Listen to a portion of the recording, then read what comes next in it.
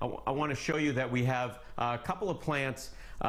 These are winterberry plants, and the winterberry plants are amazing plants because when the leaves fall off, what happens is that they reveal these berries. So this first one is the native, the red berries. You see them, winterberry, all over the place. ILX, the birds love them, and they do really well in kind of a moist area with quite a bit of sunshine. So that is an advantage to where they will do well. If you put them in shade, they won't berry up as much. But then what's happened is over the past few years, breeders have developed an orange one, and this is winter gold, and this is just stunning. My friend Wayne brought this over for me a couple of days ago. I couldn't bring it into the house. It's just a big plant, so I did a little filming for you so you can see it. And what's nice about this is these orange berries really show up. Now, you can make cuttings of these as well. So if you plant them in your yard, again, in a moist, part sun to full sun area, then, as we come back to me here, what I'll show you is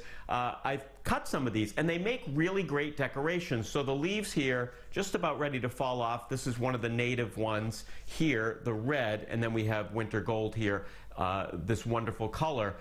And so you can put these in arrangements. They'll be great for Thanksgiving, holidays, and hopefully you are able to create a little arrangement and just enjoy them inside. I know, Nick, you'd be making fun of me for having branches, but they are beautiful.